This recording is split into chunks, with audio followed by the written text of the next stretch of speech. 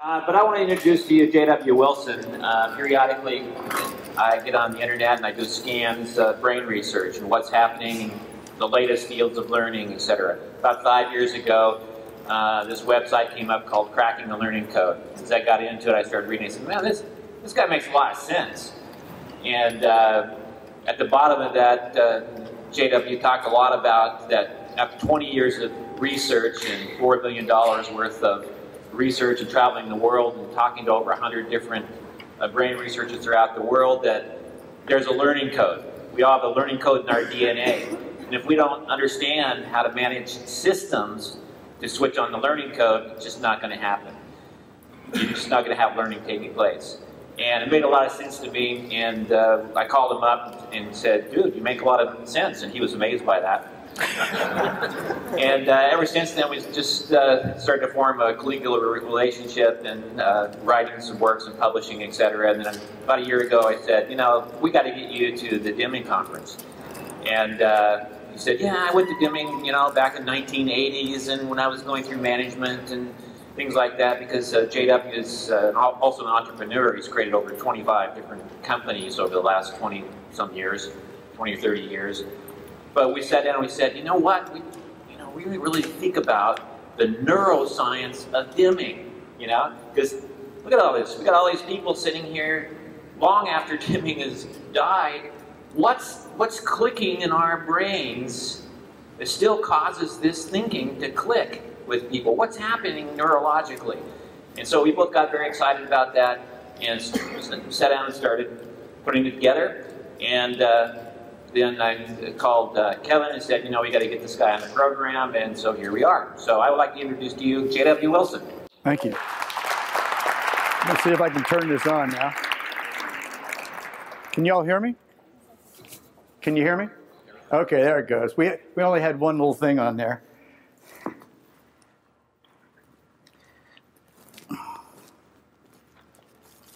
Let me get my pants on here. All right. Well, thank you guys all very much. I really appreciate it. Yeah, David said, well, you know, when he talked to me, I said, you know what?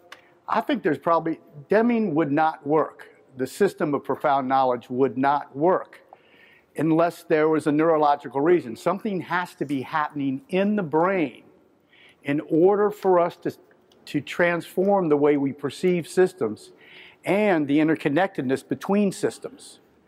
And I told David, I said, you know, I could probably put this together pretty quickly. Well, about 3 months later, I thought it was going to take me 3 days. It's very intricate what's happening, but it's very powerful. And I believe what this is, by looking at Deming through the eyes of what I call the new sciences. At the Advanced Learning Institute, we do research into basically genetic and biological research into the basis of behavioral change and learning. And as David said, we came up with a code. There's basically a code in your DNA we discovered. You get 6 feet of DNA in each one of your cells. And inside of that code, basically that's 6 feet of DNA. That's the reason why it's so hard to figure out what's going on in DNA. It's so long, but it's jammed up into a cell you can't even see. So the interesting thing is on there, there's segments that when it's turned on, it causes neurological growth, which is learning and behavioral change. So when I started to look at Deming through the eyes of biology, through the lens, Mike today talked about the lens. If we look at Deming through this lens, everything begins to change. Our perceptions begin to change because we can understand what he was doing and really what has to happen within inside of us to apply his principles.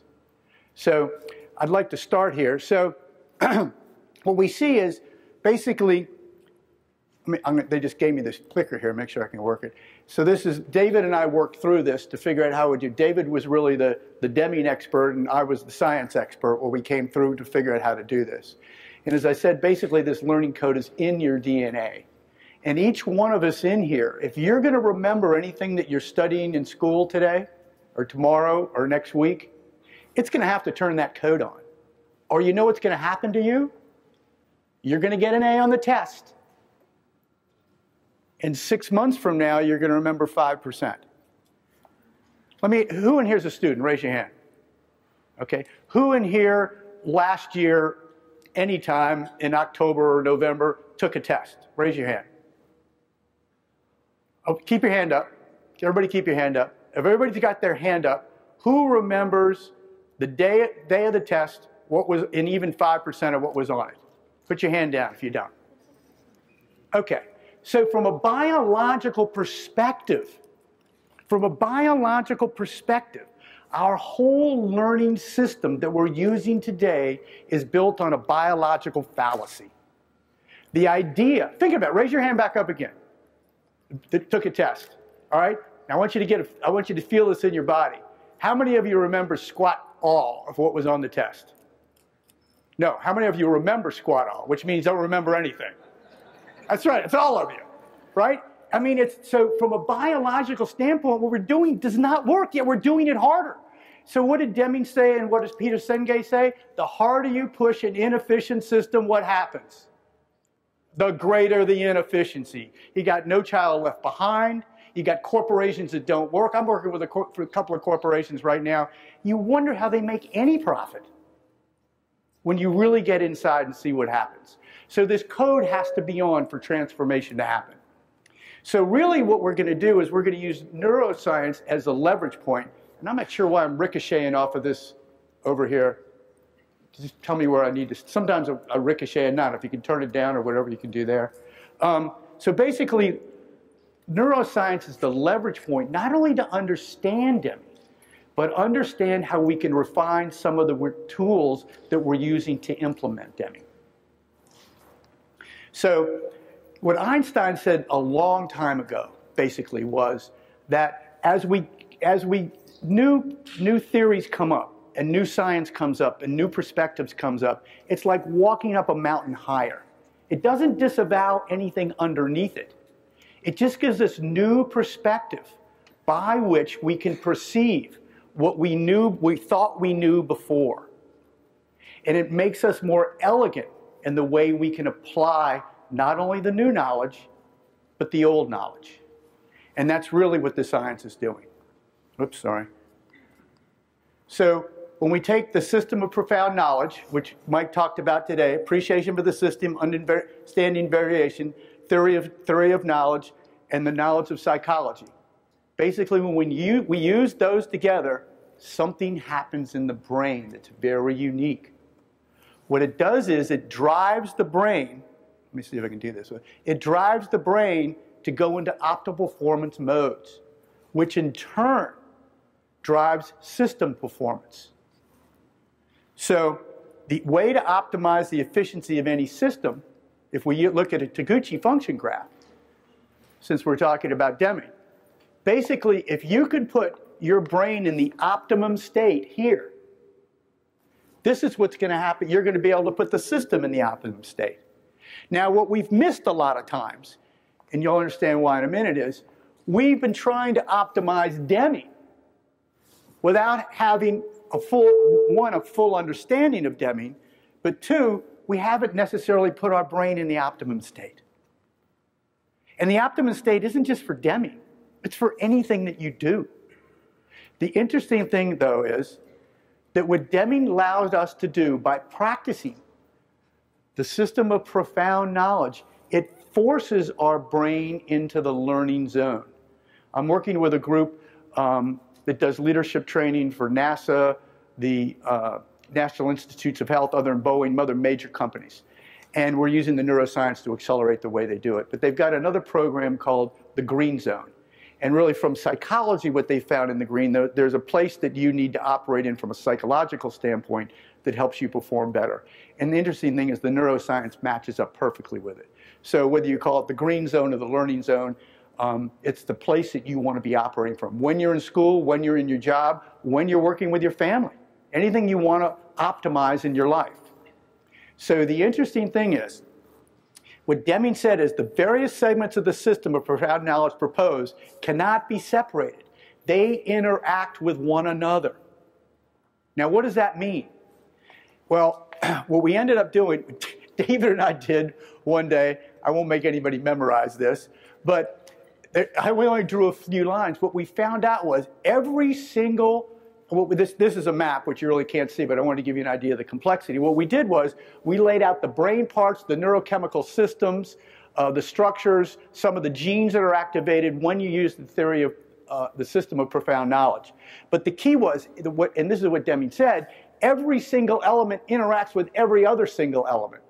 So what you do, and what he was encouraging us to do at all times, even though he said you didn't have to be an expert in any one, the key was looking at the whole system by using all four at once.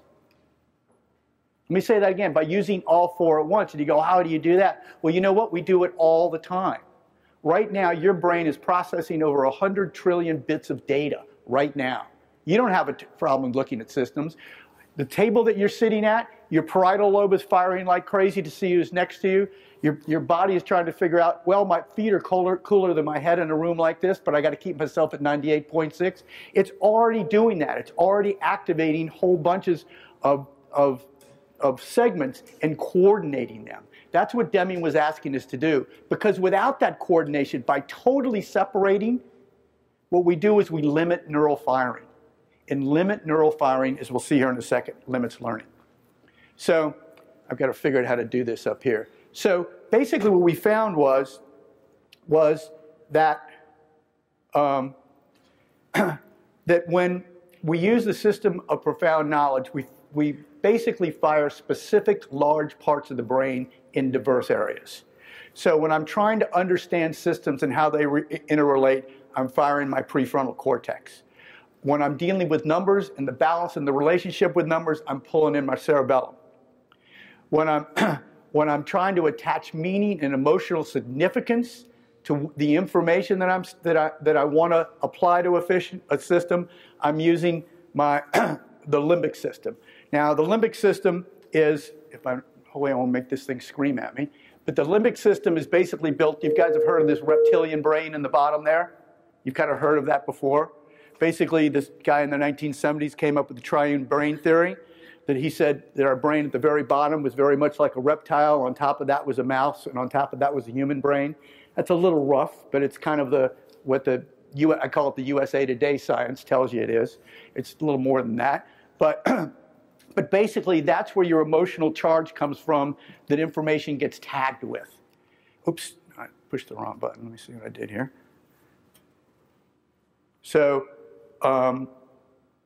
that's the emotional part. Then this is the parietal part of your brain where spatial interactions are put together, so you can figure out how things relate spatially and you can make number estimates. The occipital lobe obviously is for vision, but for us most importantly is going to be this temporal lobe, which allows us to take detailed the temporal lobe, and really a part that's in the inferior front of the prefrontal lobe, the frontal lobes there, which helps us look at details and understand the details.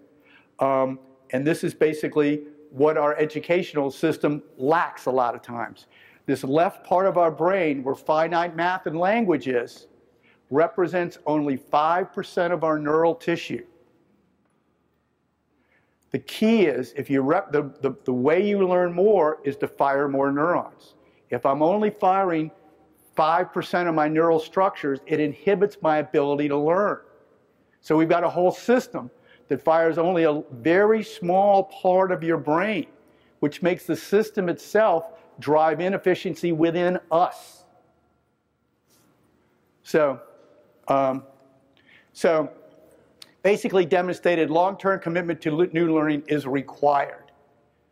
But really, when Dr. Deming came up with that statement and understood learning, we have a whole different perspective of what learning is now than what Dr. Deming knew at the time. We've gone farther up the hill. We understand more of what it is. And what is it? Well, learning from a scientific view is a very complex process that in a way is easy to activate.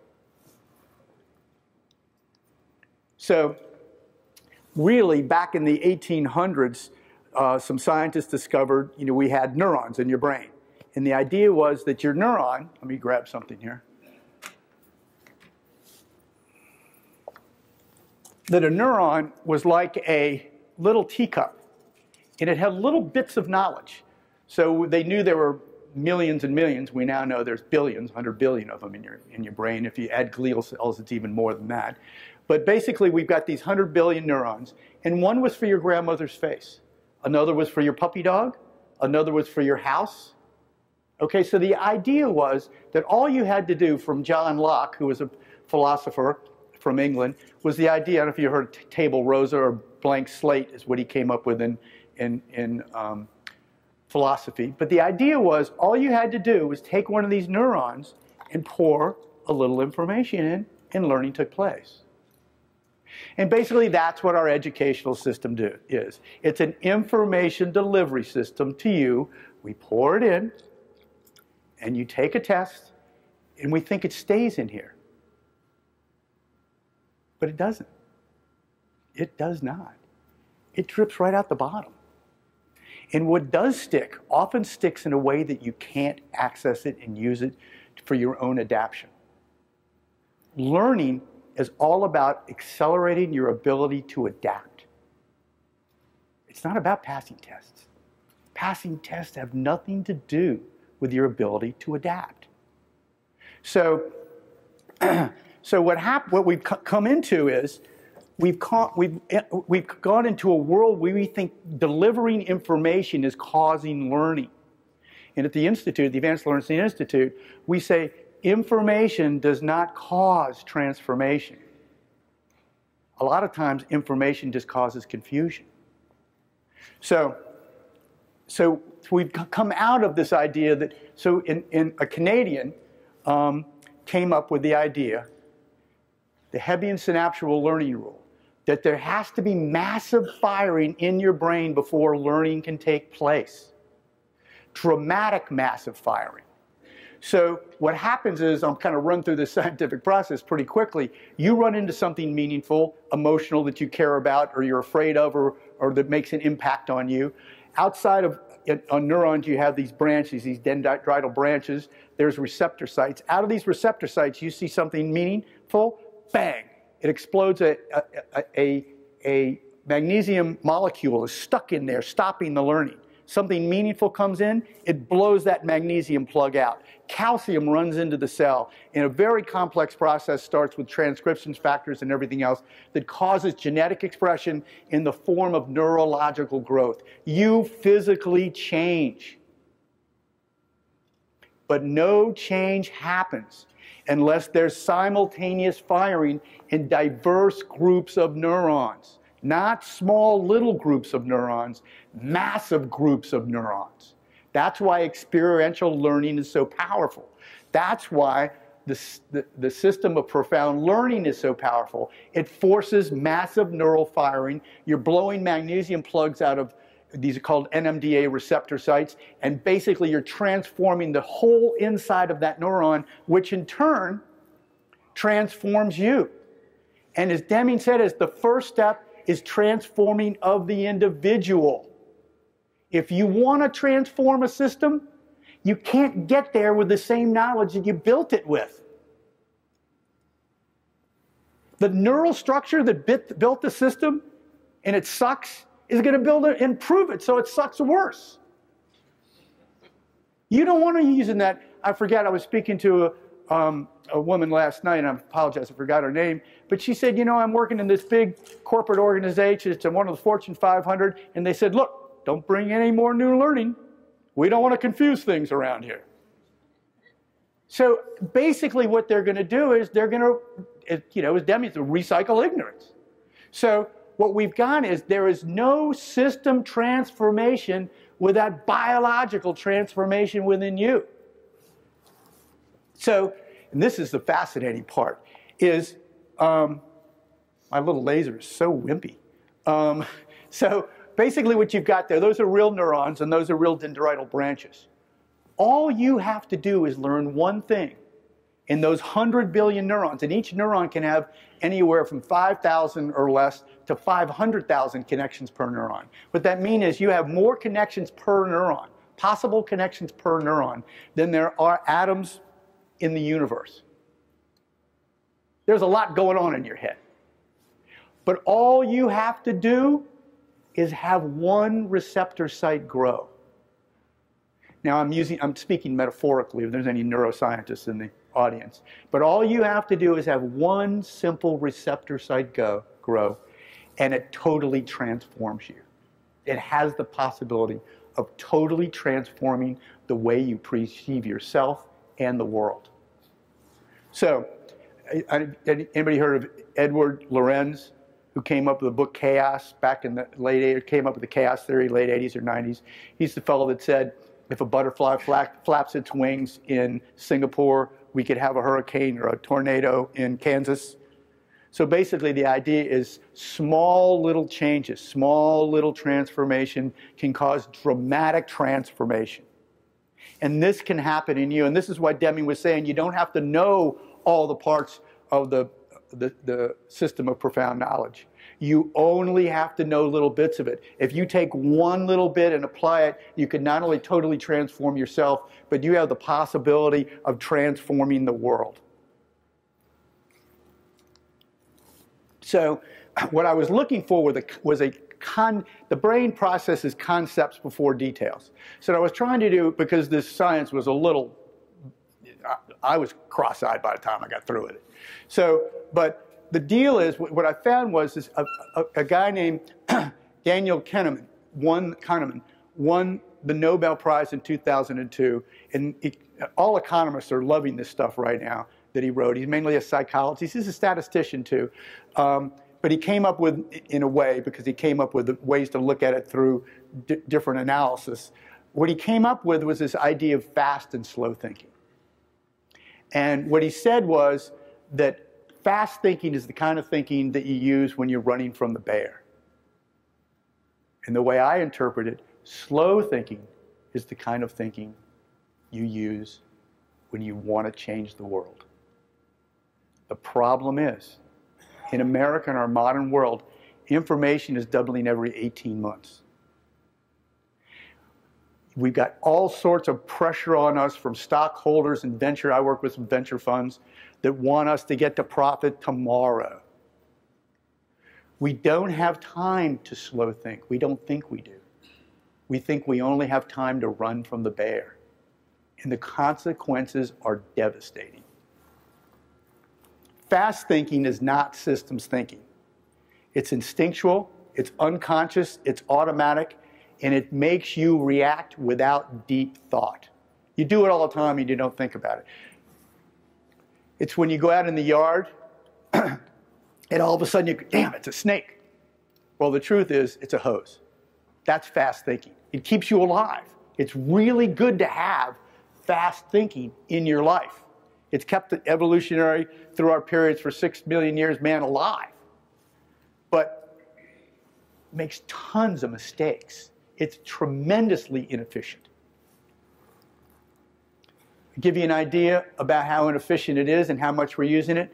Nancy Pelosi, Speaker of the House, but we have to pass the bill so you can find out what's in it. And this isn't Democrats or Republicans thinking, they're all thinking like that. We got to go to recess. Let's pass this thing.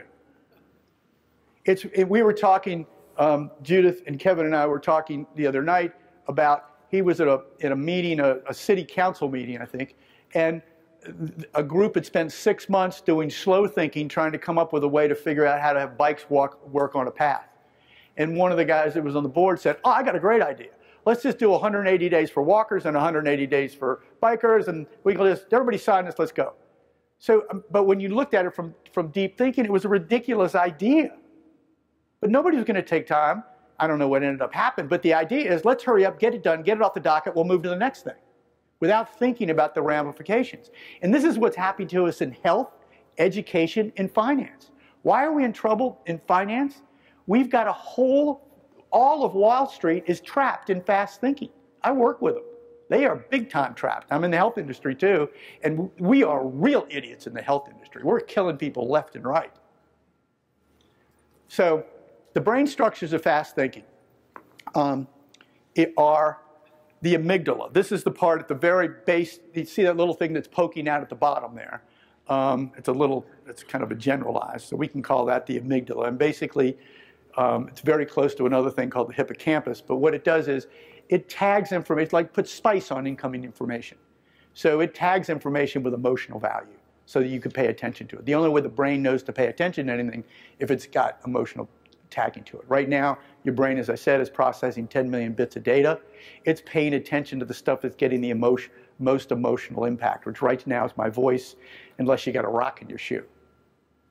So basically, the amygdala tags it with emotional energy. There's a little spice to it. The anterior cingulate, which is on the top up there of your limbic system, of your most ancient system, basically what it does is it says, oh, here's some information I better pay attention to quick. It throws it down to the hippocampus, which is a routing arena. It's also part of working memory, but it's a routing arena. And it says, let me match it up with something else. And that's how I ended up thinking my hose with a snake. I saw something wiggly. I got an emotional charge. The anterior cingulate threw it way back to the hippocampus right away. Oh, it's a snake. Well, it wasn't a snake. But that's what your fast route said. And the fast route works so well because it only uses that little bit of brain. And it's the least evolved part of your brain. Reptiles climbed out of the primordial ooze about 350 million years ago. We got placental-bearing mammals about 65 million years ago. Those aren't new structures. So, let me just get myself here so I can figure out what time it is.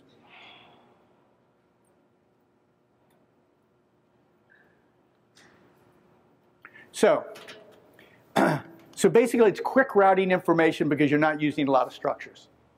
So what does fast thinking cause us to do? What Dr. Deming said is we just continue to recycle ignorance because you're not able to bring in the new information and match it effectively. So I'm just bringing the old crap back out. You see this in corporations all the time. So what is the key to slow thinking? Well, the context that I'm trying to put fast and slow thinking is this lower brain areas and slow thinking are the upper brain areas, many more of them. So basically the prefrontal lobes are like the executive in charge. It controls everything. It's basically the part that makes us more human.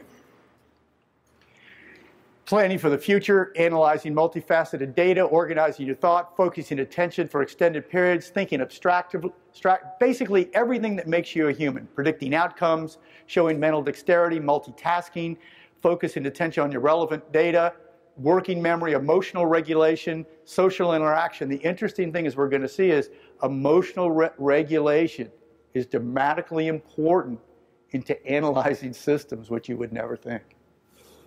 So cooperation, empathy, weighing consequences, developing strategy, developing dynamic models, schemas, simultaneously considering a lot of actions and making appropriate adaptations. This is the key to unsuccessful attempts. You can't do that using the structures down here. You have to use this. But when you fast think, you can't. Now, so basically, the prefrontal areas connect to everything else and are in charge of everything else. What makes you a good football player, a good teacher, a good anything is you allow your prefrontal lobes to operate so that they control everything else effectively. So to break down these areas, I kept it to three. They're the most important. The orbital, frontal, and the ventral medial. This is where the ancients put the third eye. It's very phenomenal that, 3,500 years ago, 2,000 years ago, depending on which ancient religion, they kind of all focused on that spot, more or less, in one way or another, especially the Eastern religions. So basically what that is, that's your ability to deal with emotional regulation, social interaction, and cooperation. Well, the interesting thing, you go, how does that deal with all that other systems and analytical thinking we were just seeing before? Well, what we did was, back in the 90s is when the research first started. They started finding people that had damage in these areas, that had had strokes, trauma, hits to the head, they'd had dementia, some other things. And what we found was that these people showed impaired judgment, failure to effectively predict outcomes, exhibited incompetence in organizational skills, demonstrated the incapacity to plan for the future, were highly inflexible. They continued to do unsuccessful things over and over again. Their social skills were awfully unacceptable. They made inappropriate decisions. Sex, drugs, and rock and roll were basically a big part of their life. Great discomfort to others, but not themselves. They didn't mind busting your hump. Didn't bother them at all. Extremely self-centered, and a lot of them exhibited almost sociopathic behavior, the inability to connect to your emotions. And here's the fascinating thing. A lot of them had extremely high IQs, but they couldn't do anything with common sense. So for me, this reminds me a lot of bosses I had. And see, what fast thinking does is it drives these people that are stuck in these systems to act like nutcases, to act like brain damaged people. So if you're in a school system that's using a lot of extrinsic motivators, or a corporation that's using a lot of extrinsic motivators and a lot of fast thinking, you're going to have a lot of people that are thinking like brain damaged people, even if they got high IQs. So our emotions enhance our ability to systems think. How is that? Well, emotions refine our ability to observe. What they do is, the only way that your brain can pick out what's important to you and how to apply it is by tagging emotions. Now, it sounds kind of counterintuitive, and it is. Matter of fact, in the 1990s, a guy named Antonio Damasio came up with a book called The Descartes Error that turned the whole neuroscience world on its ear. When I first started doing research into that in the 90s, there was just so much screaming and hollering about this. But he demonstrated conclusively, and he may get a Nobel for this kind of work someday, but what he demonstrated conclusively was that emotion and reason and analytical thinking and statistical thinking all share the same circuits. So therefore, if we're not able to refine our emotions or activate the part of our brain that does refine the emotions, we're not able to make the distinctions in the data that allow us to apply it effectively. And if we're fast thinking, we can't see the distinctions because our emotions aren't being mediated effectively. What those prefrontal areas are doing, up here, is they're doing a tremendous job of refining your emotions. So this is why you yell at your spouse when you don't want to, or smack your kid, or do something that you're horrified about, or flip somebody the bird while you're driving down the road and you go, that's not me. Well, that's not me because you're fast thinking. So we don't want to use those circuits if we're going to think systematically. But what Deming's theory, what Deming's system did was it forced these prefrontal areas to be activated. So, and the interesting thing is that EQ, emotional quotient, a guy named Daniel Goleman came up with a book called Emotional Intelligence about 12 or 14 years ago. And it was another thing that turned everything on its ear. About the same time as Damasio was doing it on neuroscience, Goleman was doing it in psychology, and he found it almost every, probably 99.9% of the cases, the people that were successful in the world were the people that had a high EQ, not a high IQ. So I've got research on valedictorians that will let me make sure I get my time here, that will spin your head. Does anybody know what percentage of valedictorians go on to do not very much of anything? It's about 70%. And even the ones that go on to do stuff, they don't change. The woman who did the study, she had 30,000 pages of research on valedictorians. She's from, her name is Arnold. And she did this research in Boston. It was phenomenal. She followed them for years and years and years. She got into where they were in their middle life. And what she found was that her statement was, these are the kind of people that can keep a job, they can be a lawyer, they can be a teacher, but they're not the people that change the world. So what we do is a dramatic disservice to valedictorians. What we do is they come into the school system with an overabundance, so there's 11 biological intelligences. We've got so there's different intelligence to deal with different things. People have heard of Howard Gardner. He did the 7 intelligences. Basically, there's been a lot of use of that and on and off of, probably less effectively. That really hasn't worked. But he came up with the idea that we had different intelligence. We now know from neuroscience that you have an overabundance of neurons in one part of your brain that nobody else has specifically, but they tend to be generalized in different areas.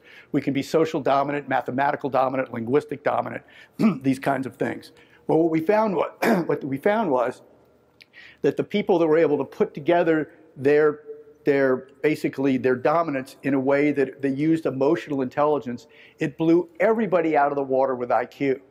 So what happened to these poor valedictorians was they activated their brain structures in the left temporal lobe where finite math and language is. So what we were able to do is get very high levels of grades on tests, one, because my brain plan fit the system. So what did everybody do?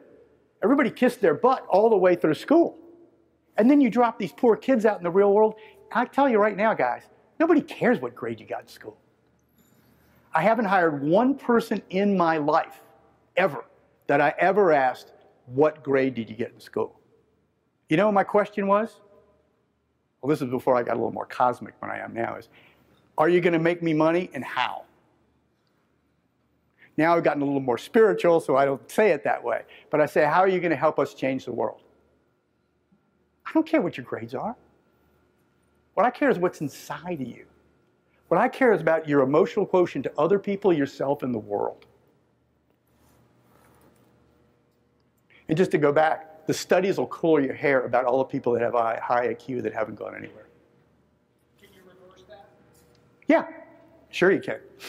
So the gift of, we'll have a few minutes for questions at the end. So the other thing that these prefrontal areas give you is the gift of empathy and cooperation. It's fascinating. So I'm not guaranteeing this is going to happen when you use this system of profound knowledge, but here's what happens. If I activate the prefrontal areas, right, it's like a rising tide floats all ships. So even if you're an emotional klutz, if you've got the blood flow going to this part of your brain, you're much better off. You're going to be much more emotionally competent. So what happens is empathy, cooperation has its roots in empathy. We can't be empathetic. We can't be cooperative unless I understand you. You can't manage people. You can't manage systems until you know how other people feel. So the more refined you are about your own processes, the more refined you can be about helping other people.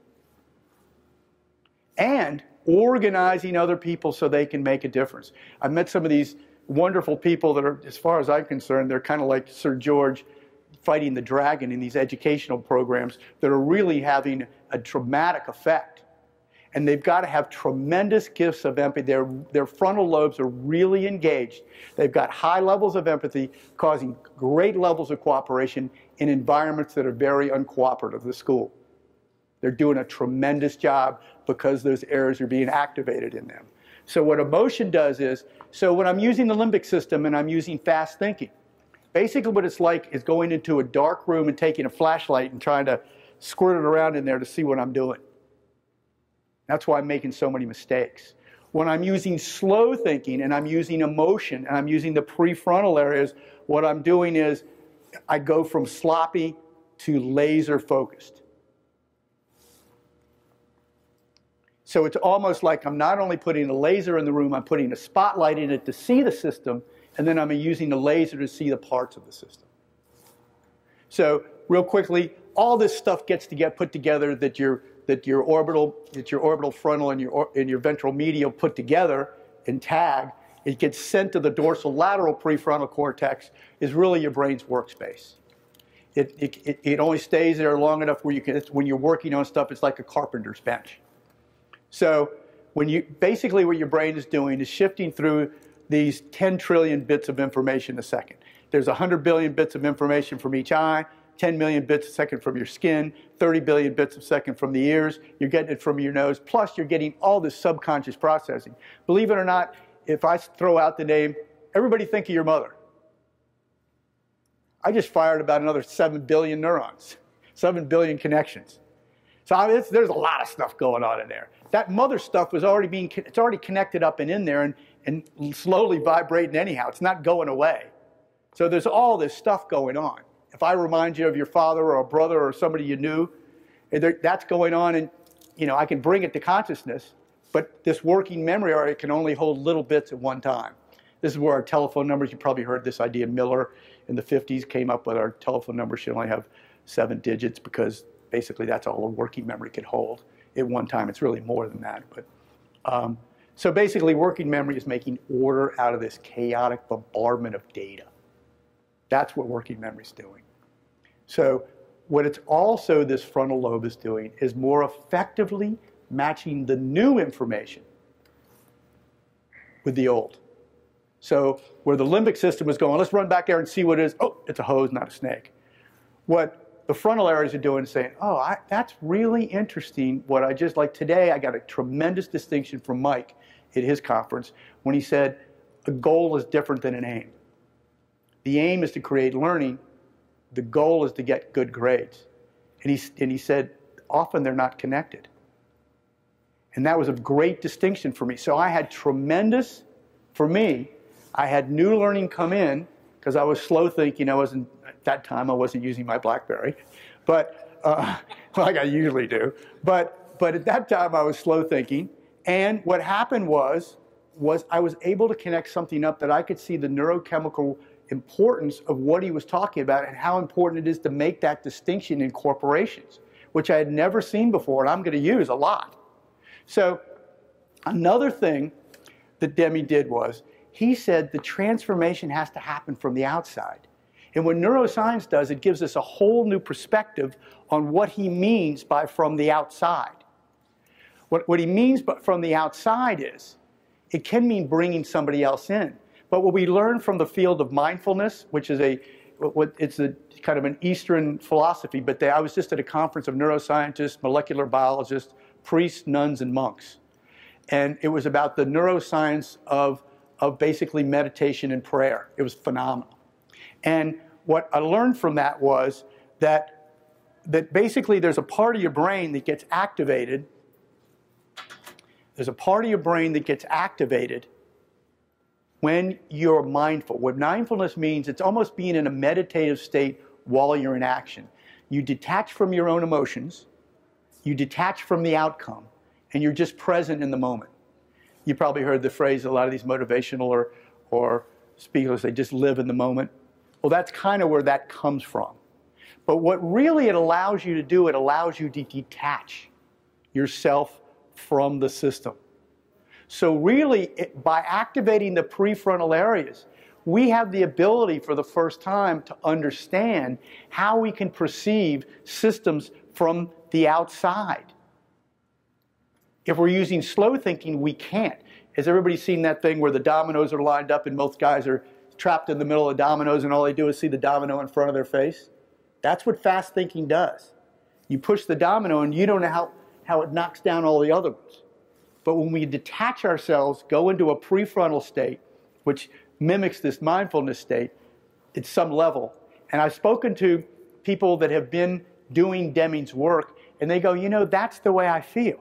I can look at this and be much more detached by using the system of profound knowledge than I was before I was using it. I was trapped in the system. So there's new meaning to that phrase. So here's another piece. And this is important to getting on to what Dr. Deming was talking about intrinsic motivation. The higher the meaning, the greater the memory. Meaning enhances selection. The brain, there's no such thing as instruction in biology. It's all a selective process. You select in what's meaningful to you. If you're going to remember anything from this talk, you're going to remember what struck you as most meaningful.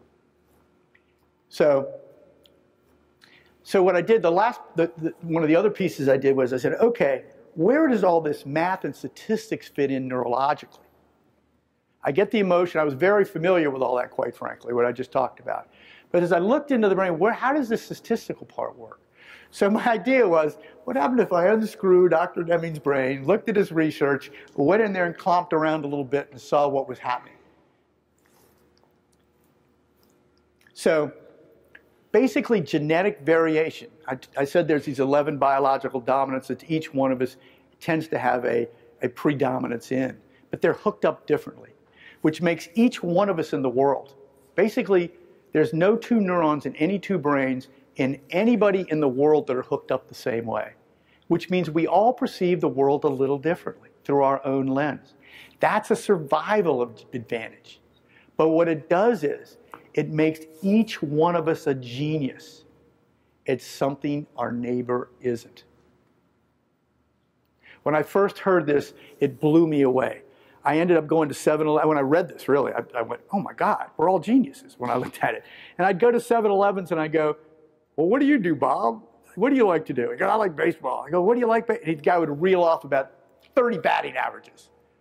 Or I'd go somewhere at a gas station. I'd talk to somebody and so I said, what do you, man, carburetors. I love carburetors. I do, you know, and they were all, if you were going to ask what David talks about is wise, if you were going to ask the 5 questions, I call it, everybody's a genius at something, and you can find it. There is no idiots walking around here. We're all geniuses. The problem is the system doesn't recognize our genius.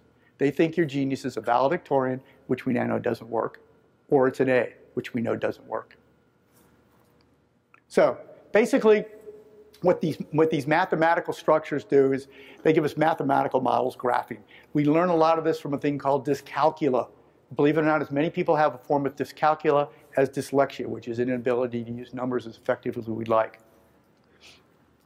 So, and it's really a dyscalculia form of dyslexia, meaning it's the finite use of numbers. It's not the estimation of numbers necessarily, though it spreads over. So basically, for the parietal lobe, the big kahuna of spatial thinking is this parietal lobe. If you can see it, it's the yellow up there.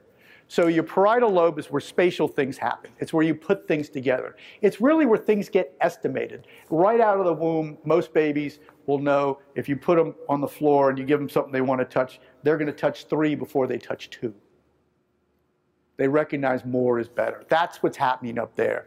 You've got the bilateral posterior parietal system, which is in the back there, and what it does is it allows you to make great estimations in a hurry. What the interparietal sulcus does is it allows you to see geometric shapes, figure out where things are on a number line. What the left anterior gyrus does, it lets you put all that together and figure out how to manipulate them. Probably an easy way to talk about the spatial lobe is it's doing generalizations really effectively. But then what happens when I need to do detail? Or when the research is really interesting. When I need to do detail, like what evolution likes to do is it likes to build on what's already there. Like the reptilian brain, the mammalian brain, and what we call right for the moment in generalization, the human brain. It just builds on top of stuff. So what did it do? Well, it took the area for letters and merged it and made it the same area for numbers. So basically, math is a language. Some of us are better at it than others. So Broca's area in the 1847 to 1861, these two guys did a lot of research in these language areas with people that were damaged. And Broca found out that mathematical production, understanding happened in, or not understand, production and analyzing of it and moving around happened in this Broca's area, which is right above that, the point where it's the end of that red thing, right above it in the blue, in the frontal area. And Wernicke's, which is in the back and the posterior part of your temporal lobe, which is the orange part. Basically, what Wernicke's did is it lets you communicate those numbers in a way that other people understood them.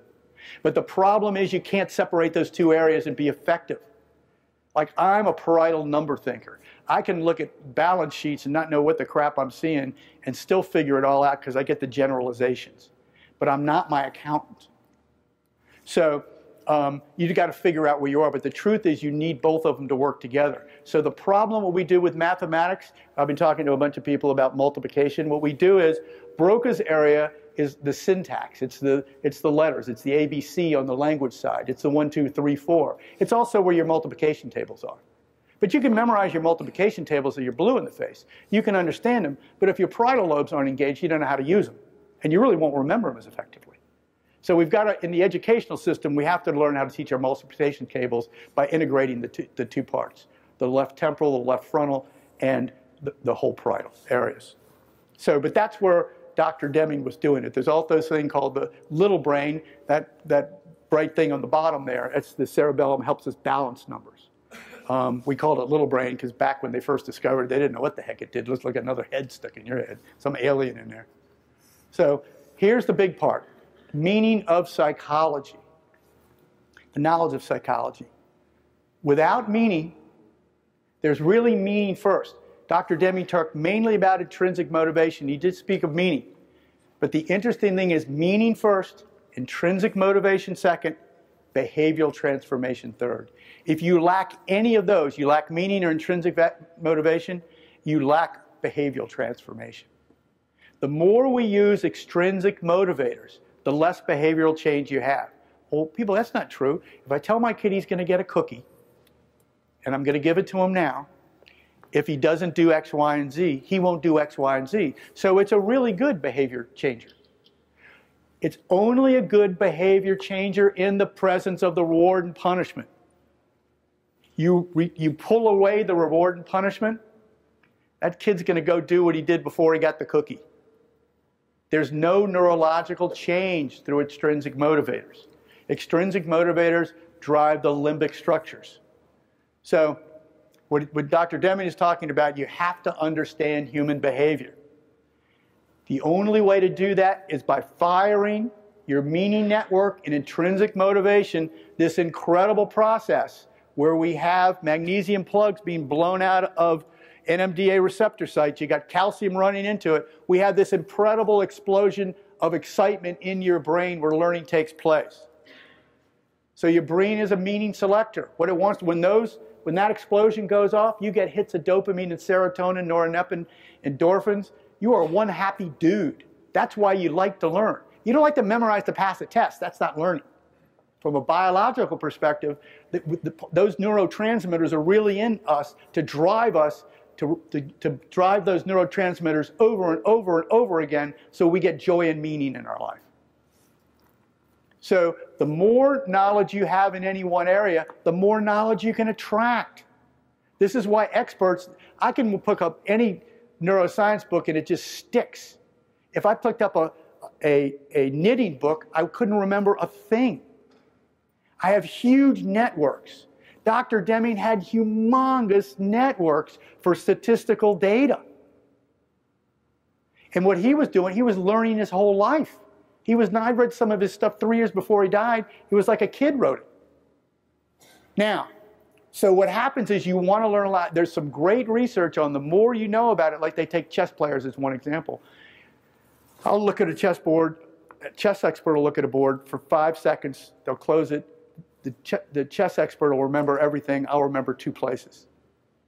That's because the brain selected in on meaning, what was already there.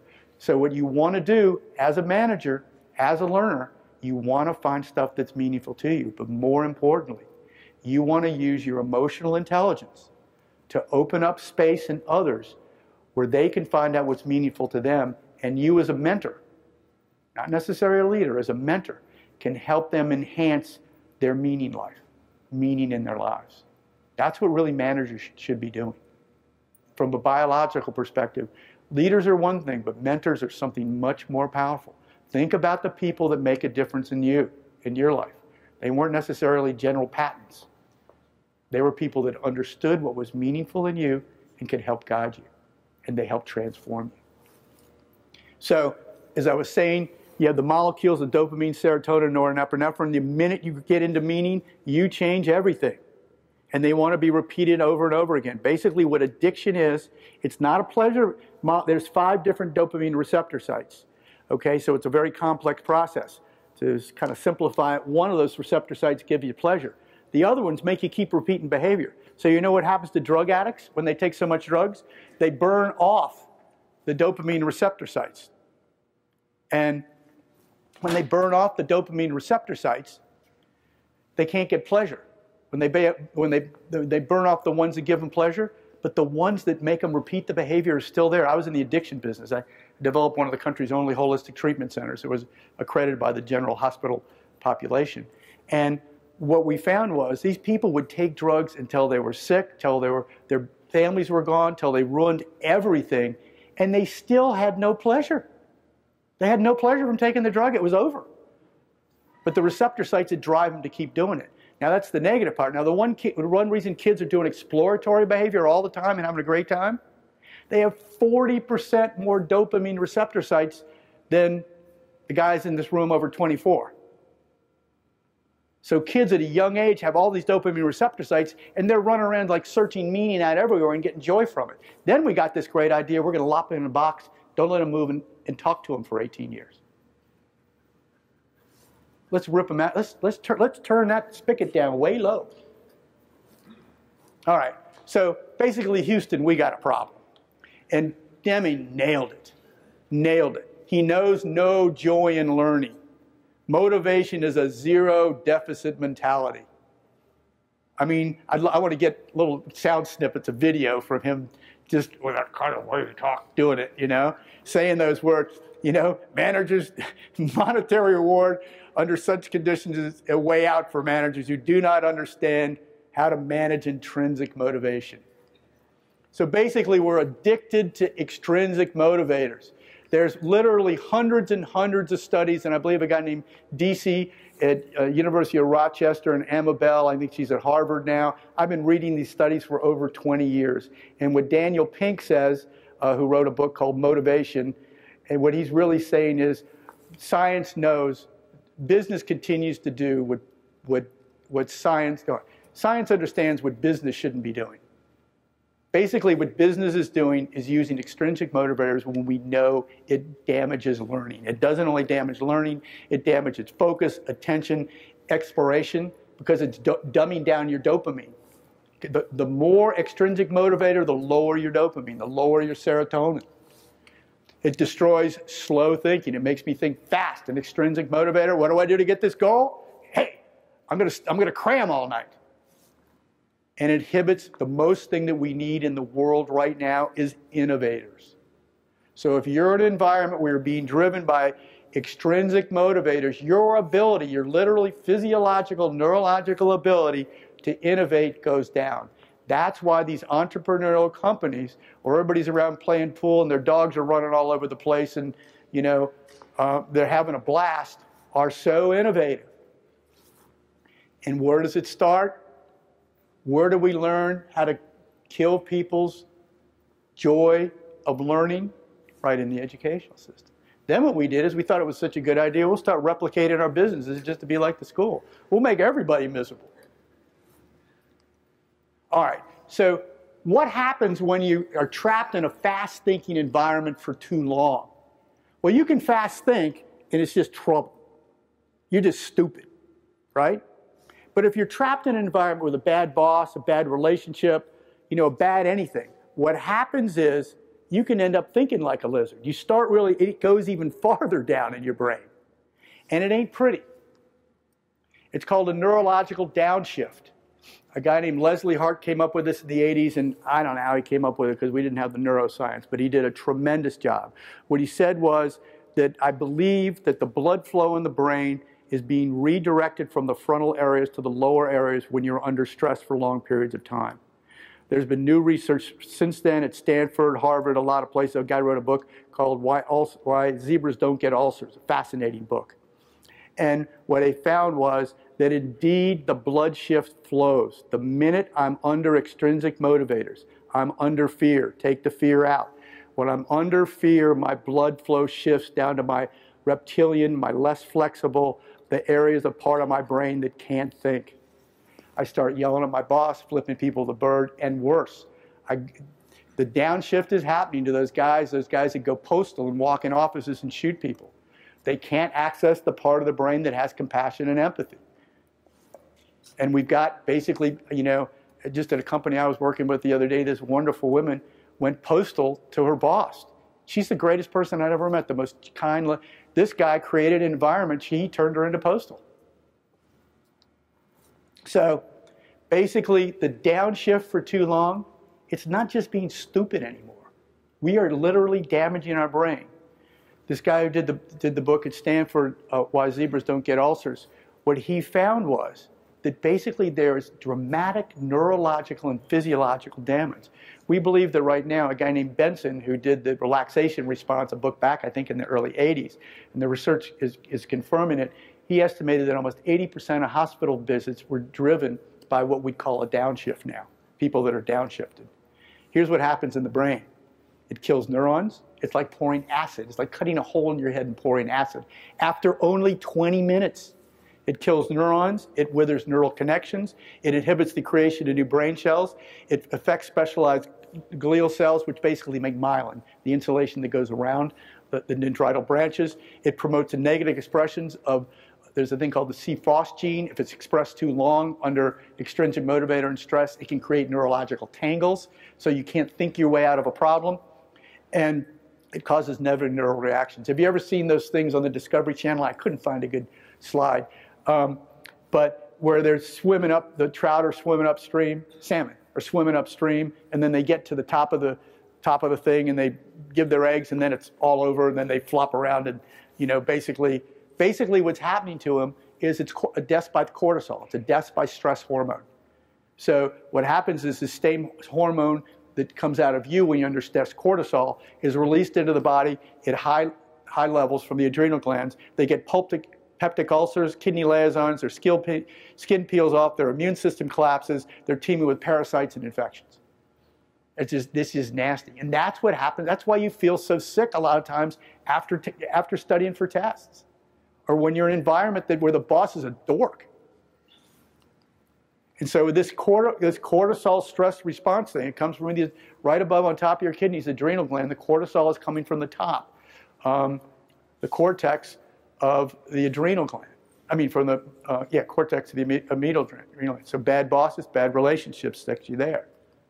So the difference between a downshift and fast thinking, you can fast think and not fry your brain cells. You can fry because you can jump back from a snake or run from the bear, and you won't fry your brain cells. But if you're under that for too long and you're in a downshift, you can kill yourself. So you've got a choice as a leader. What kind of environments do I create inside myself and in others? Am I going to create Neanderthals in my organization? Am I going to create systems that allow me to have people act as Neanderthals? Or am I going to use the system of profound knowledge and recognize that everybody in my organization is a genius at something that somebody else in the organization isn't? And how do I create systems? And how do I use the system of profound knowledge where everybody is intrinsically motivated? Workers, students, leaders, management, so we can transform the world. There you go. So thank you.